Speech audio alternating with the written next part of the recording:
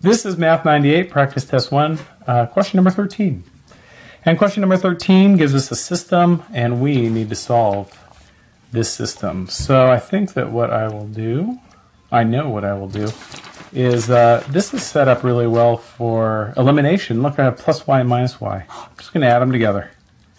X plus x is 2x, y minus y is 0. Notice the y's drop out of the equation, which is what I want to happen. Negative 18 plus 14 is negative 4. So then from there I can divide both sides by 2. Looks like x is negative 2.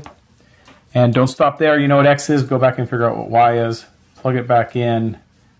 So x plus y is negative 18. So x is negative 2